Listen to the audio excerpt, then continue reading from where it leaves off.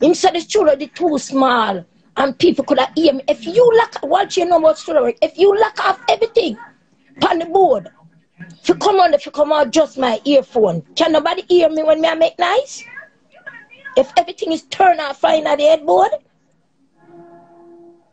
you cannot hear me because I scream till thy kingdom come, nobody cannot hear. And I have 2 sons, and I teach them well. Bless up, Junior. I will not tell a lie on nobody's children. So, just thanks y'all for, no yeah, man, bless up, man. Thank you, lady. Yeah. Blessings, yeah. lady, and blessings. Dangerous. Yeah, Muscle, I want to share, and Walshy, I want to share, I could say something along those lines happened to me, but I was old enough to save myself.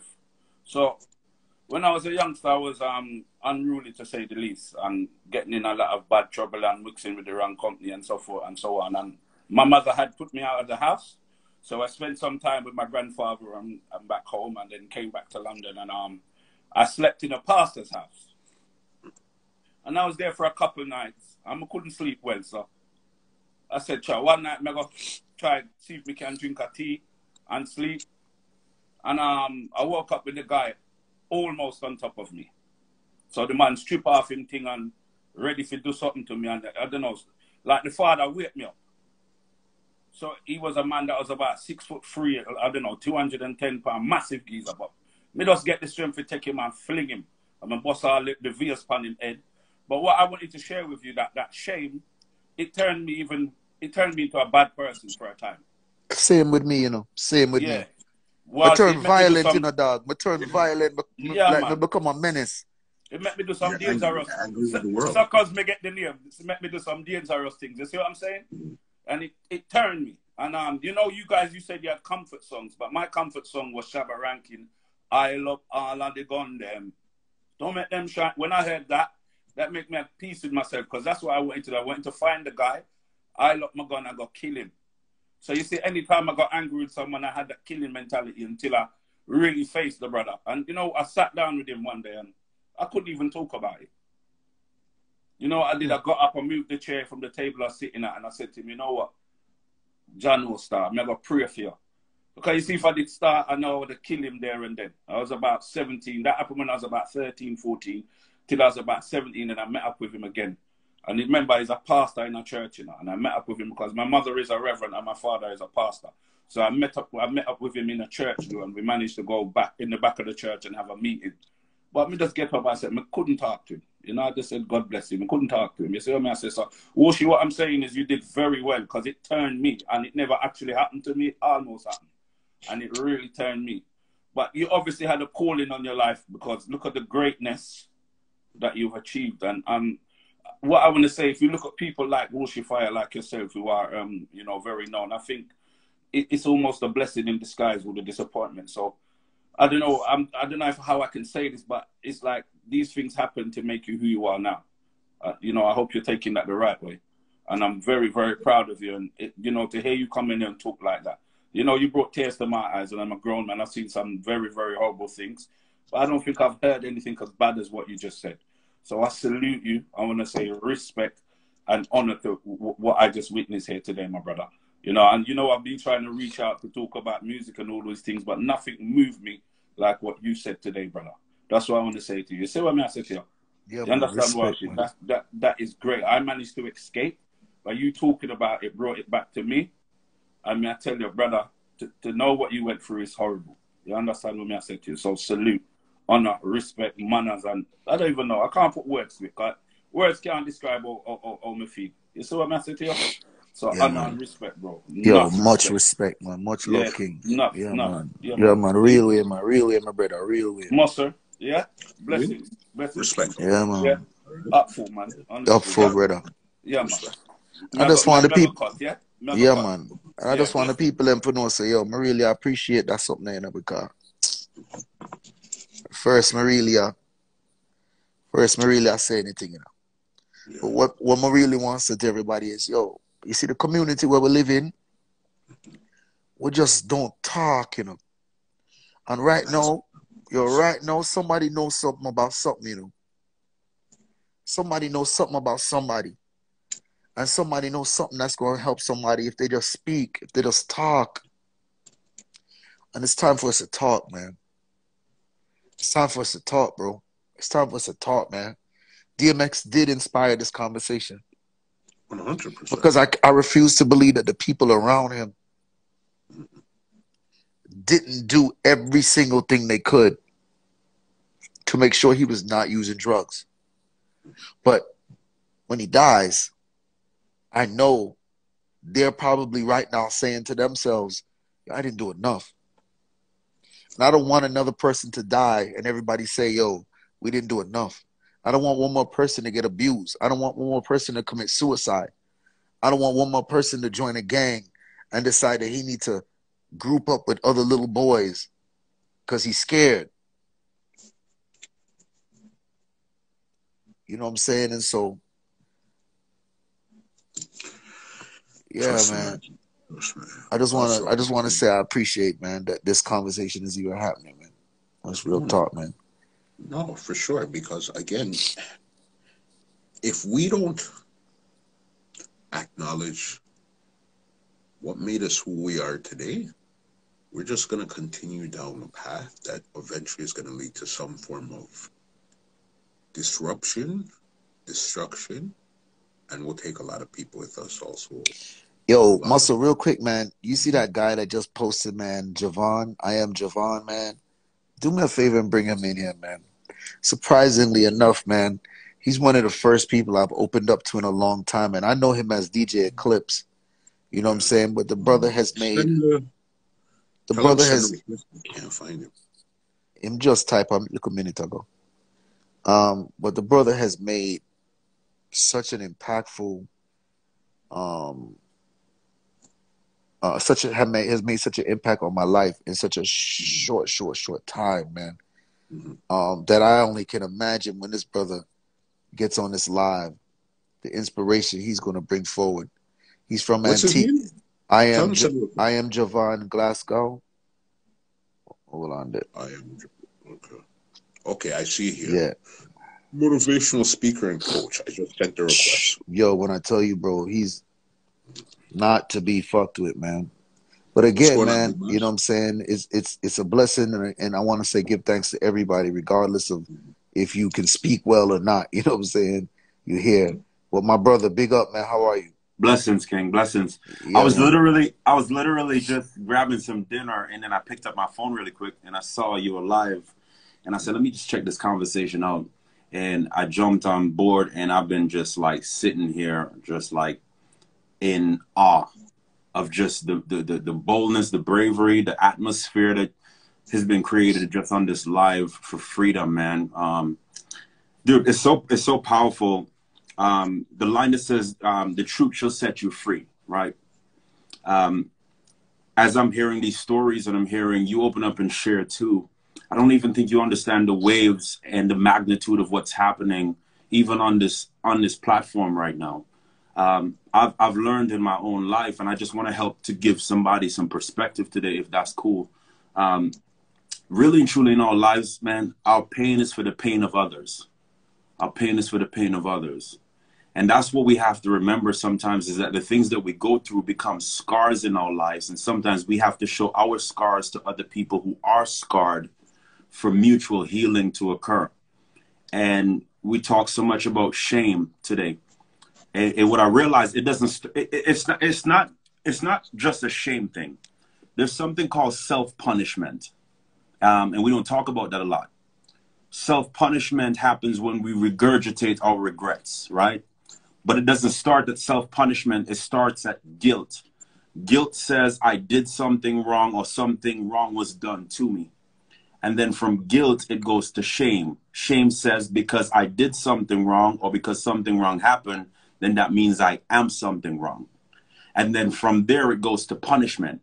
Because of what I did and because of who I am, then I deserve to be where I'm at, or I should accept where I'm at.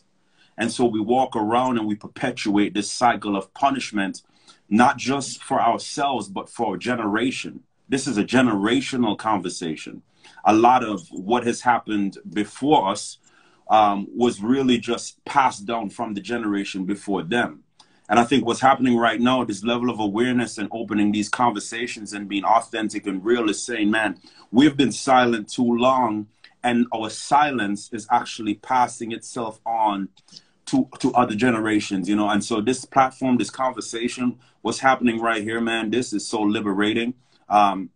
I've personally never had to experience a lot of what is said here, but that's the difference between empathy and sympathy. We have a lot of sympathetic people in the world. Sympathy is seeing somebody drown in a body of water and calling somebody to go get them. Any decent human being would do that. Empathy is seeing the same situation and choosing to dive in to save that person. Something powerful happens when we live an empathetic life, is because we both become submerged in the same thing, and that's when mutual transformation occurs. So as I'm sitting here listening to all these stories, man, I'm just putting myself in that situation. I'm putting myself in that moment, and I'm trying to at least feel like what like the lady that was just sharing, she says so many things in her life happened after that, and everybody blamed it as her having an attitude, her just being nasty or whatever, and not knowing the root cause. I just pray that as a world, before we get to judging people, we really sit back and we really understand that people are going through things that we can't even fathom sometimes. And when we become empathetic, powerful things happen, man. So what's happening on this platform, and you know, the speech I gave last was on guilt and shame. So this is right up my alley too, of just the space I've been in. So I just salute you guys for having this conversation, man. It's powerful. Yeah, man. You know, I just wanted to say, you know, the conversation is sparked obviously by DMX, yeah, passing, and then me and Muscle began to talk about how we have so many things in the Black community that we do not address: suicide, mental health, molestation, you know, all the things that we absolutely see happening and absolutely do not talk about, and breaking that. You know what I'm saying? I bring forward somebody like you, because we've had this conversation a couple weeks ago, but I would love for you to just speak on that silence that we've been going through and the importance of speaking on what is happening to you, or what is happening to people around you that you are seeing. Yeah. So many layers to this idea of not continuing to walk through life holding things in. You know, we are, even when we think about this idea of healing, we talk about healing, and most people focus on healing after they've been broken. But you don't heal brokenness. You repair brokenness. You heal hurt. And so healing is a proactive measure so we don't get to brokenness, if that makes sense, right? A lot of times we just take this like, yo, I'll wait until something really happened and then I start focusing on healing. But we get hurt every single day of our lives. And an aspect of healing is expression. This whole concept that we don't know sometimes how our words, us sharing our story, sharing our testimony, man, can create this atmosphere for somebody else to truly experience freedom. As I said, it's not about us. Every single thing that I've been through in my life that I've been able to speak so confidently on, and I don't hide my life behind closed doors. Like, I'm an open book and saying, listen, at the end of the day, I was a man who was divorced, but now I counsel and coach married couples. You know what I'm saying? So I don't use the thing that has happened to me as the end of my story, but as the opportunity to now create his story. Like, my pain is a platform for more purpose. But that doesn't happen if we roll around in shame. Because if we roll around in shame, what ends up happening is then we resort to isolation. We feel like, man, I can't tell nobody that. I can't really express that. People ain't going to get it. People going to judge me. And the fear of criticism actually keeps us crippled from walking in our calling, right? But you know what I peep? And I realize people don't even have no right to judge you, because we all see others through the broken lens of our own pain, our own past, our own experiences. When somebody's judging me, they're looking through the lens of what they've been through. So what they really see when they see me is the brokenness in themselves. And we don't think about that sometimes. It's like a glasses. If I have a pair of glasses and I smash them and then I put them back on, everything I look at through these glasses are going to be broken to some degree. And so sometimes we end up changing ourselves because we have been judged by people with broken perspectives. You understand what I'm saying? So we can't get in this idea of being so fearful of criticism that we end up being silent. And what we call solitude is actually isolation. And we stay in this quiet space now where we beat ourselves up with our words. If you want to go deep, the enemy of our soul can only exist in shame and guilt, can't exist in truth. You understand? So the absence of truth is the presence of evil, period. And when we walk around in our lives not being authentic with what we've been through and where we've been and sit into that space, man, we just perpetuate this cycle over and over again. And then we bring it into our relationships. That's really where the mess is formed. It's like a broken person meets a broken person and they create a broken child. That's the truth of the matter. You ain't gonna create broken ain't gonna create whole. That ain't gonna happen like that. You know what I'm saying? And then we end up trying to find fulfillment in another person, which is an unrealistic expectation. So half of us are divorced before we even get married. So there's so many depth to it, man, but sharing and opening up and speaking. And when somebody's willing to judge you for opening up and sharing your story, that take that as an indication that those are people you need to disassociate from your life. Two types of people in this world: people that are going to complement your purpose or compete against your purpose. They can't do both, right? And so we got to be able to decipher. So that's just layers on it, man. I just want to encourage anybody, man. And I think this type of environment is allowing people to understand the power in sharing and in opening up. Just like DMX's life, we all have this expiration date. And a eulogy, a legacy, a headstone, it never talks about what you plan to do. It talks about what you did. So the question I always am faced with when I hear either a legend die, a family member die, a stranger die, I'm asking myself at that moment and at the end of their life, what impact did they leave? What did they do to really shift the legacy and the generation coming after us? And if it was just self-serving, or if you walked around just holding on to this thing that has happened and not used it for purpose, then what good was it? Your pain, if it ends as a pain, it will always keep you in punishment. But if you use your pain for some form of purpose, some form of positive, that ultimately can shift everything in your life. Everything I'm doing, Walshy, came from pain, was birthed from pain. There ain't nothing in my life that I'm doing that lasts. The passion that I speak with, that comes from pain. So when they see me screaming and snapping on the video and they think it's just for views, nah, that's because I'm speaking to myself. They're just a camera listening. You understand what I'm saying? So there's so many layers to that, bro. Yeah, man. Real quick, Muscle, if you could also let Coach Carmina in. Coach Carmina, could you please send something? But yeah, man. Eclipse, you know, I hope everybody does follow you. I hope everybody does, you know, invest in people that are like you. Everybody's not fortunate enough to have somebody maybe personally that can speak like you and motivate like you in their lives. But I do believe that following you is a start. You constantly upload content that I'm inspired by. And I would advise everybody to do the same, man. Follow these people, man. Follow, you know, Cirilla. Follow I Am Javon Glasgow. And the next person I'm going to bring up, Coach Carmina. Like, you know, follow these people, man. These are people that inspire me every single day. Bless, bro. Likewise, man. I appreciate this conversation, my brother. Big up. Anytime. Yeah, bless, yo. Bless up. Great conversation, sir. Yeah, man. Great. Yeah, you know, it seems like the funny thing with it, I was just thinking the other day, we're going to bring this back to DMX. I was just thinking the other day, what if we're here to fight to live, but the real glory comes after you die? That's where the real life really happens, in somewhere else. I don't know what it is, because nobody's I'll tell you ever what, man. I don't really think that's a bad way to look at it, but I don't really want to. I don't want it after.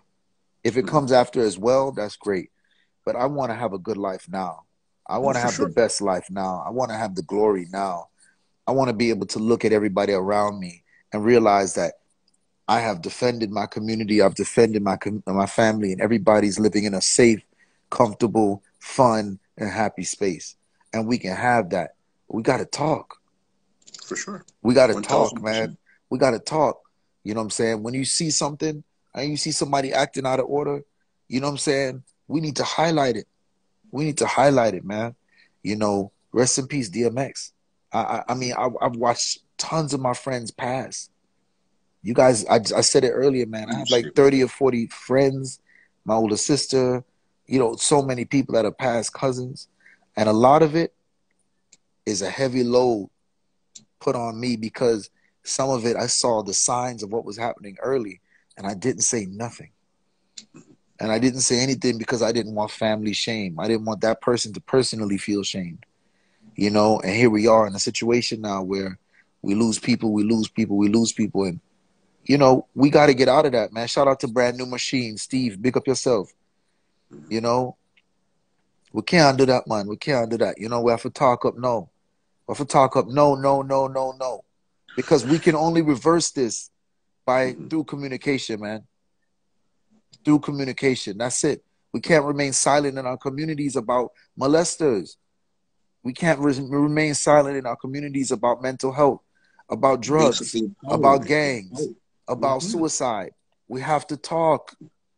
We have to talk. Remember, at the beginning of this conversation, all 5 of those topics you said doesn't happen in our community, boss. That happens over there. Over there. It happens everywhere else, but right here. But you know, to tell you the truth, it probably even happens more here because you know the monster knows nobody's going to do anything about it. Nobody's going to talk. Because that's and I mean, every now and then you have moments of jungle justice, you know? But the truth is, man, enough time we know where I'm going and everybody don't say nothing. Enough time. And I'm guilty. And that's why I'm probably so, you know, the way I am right now is because I'm guilty. And I'm holding that on me, you know what I'm saying? Shout out to GT Empire. I'm holding that weight on me. I feel like I killed my sister. Because I as a young boy, felt like I was against something that I could not stop. And I just went back into my corner and let it happen. And I didn't mention nothing to mom. I didn't mention nothing to nobody. Because I will tell you this much, man. My dad actually would have killed me. If I had said something to my mom, my dad would have killed me. And I remember the day that my sister said, a lot of people, man, I'm so glad I'm having this conversation, man. So one day, my sister did decide to say to me, I know you know. My sister did say that to me one day. Now, mind you, my sister is a crackhead. So my sister is the kind of person that you can't really like leave your goods around because she's gonna steal it, kind of thing, you know, or she's doing her thing. So sitting down and talking with her is very difficult. And much less, you know, the way she abused alcohol is just very, very, you know. Yeah, but one day, man, we did have that conversation. And she told me that she was going to tell everybody. And she told my aunt. She told my Aunt Marjorie. And I remember my Aunt Marge gave me a call. She said, Nikki, tell me, say she call you. Nikki, tell me, say, you know, I sit down and that she tell you, said, sit and go on, and that you would see what I go on. And my Auntie Marge, you know, just being a human, her natural first question was, why you never say nothing? And I'm not mad at Auntie Marge for saying that.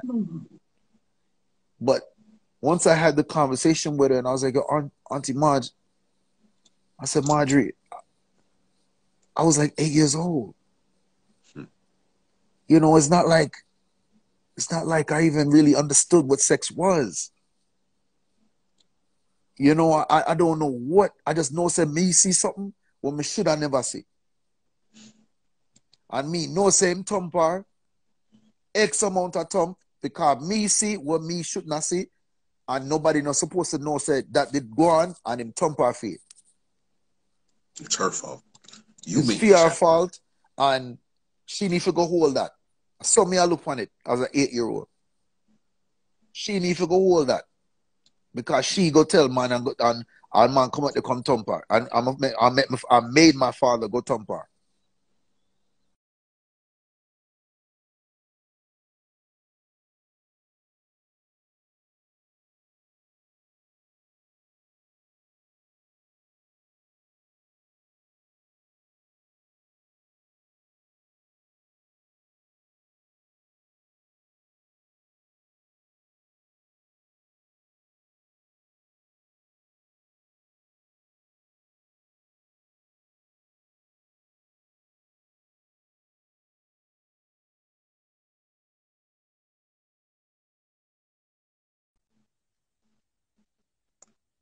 I mean, know exactly why. I may never sit down with myself as a big man and say, yo, I'm going to correct this. But just keep quiet. It's not till she come to me and say, me no, say you know what I go on. And it's that's what me start say. At first, what she say to me, you know, say, you know what I go on. You know, say, me almost look to her and I say, no, I don't know. It's like she come to me and she say, me know, say, you see me and you know what I go on. Because also, I find a tape. And my father did record it. And I got you some tape. You know? I'm freezing or I'm all right? You're good. I think I was freezing earlier. Okay. I'm say the man's sick, you know. The man's sick. And then also, I got you some cassette tape. And when we got you the cassette tape. Hold on. My phone just rang and I can't hear you now. Okay, go on. Just lock off the call. Okay. Log off and come back on. No, man, you're good, man. I can't hear you. Oh, fuck, because the phone call. All right. So here we go on. Right back up. Let me see if I can hear you there. Okay, log back on. All right, everybody just log back on. Say that again? All right, cool. Yeah, man. Welcome to today's live. This was interesting, but it was a very needed conversation especially amongst men too. You know what I mean? You usually have these conversations, women or people by themselves, but you generally don't get these type of conversations amongst men in the industry and all of that. We're forever cool. You understand? We're always cool. We're too cool for anything bad to happen. But we live normal lives like everybody else where fucked up shit happens all the time. I mean, whether you're cool or not. Mm-hmm. Why do you think you guys see so many people killing honestly every single time? Yeah, man. They're fucked up, bro. You hear me now? You hear me? Yes, I hear you. But I can't hear you. Did you log off? Yeah, you know what? I'm gonna log off. Yeah, do that. All right. I'm gonna save this live though. All right. If you guys are here, I'm gonna log off and I'm gonna come back in because my phone rang and I.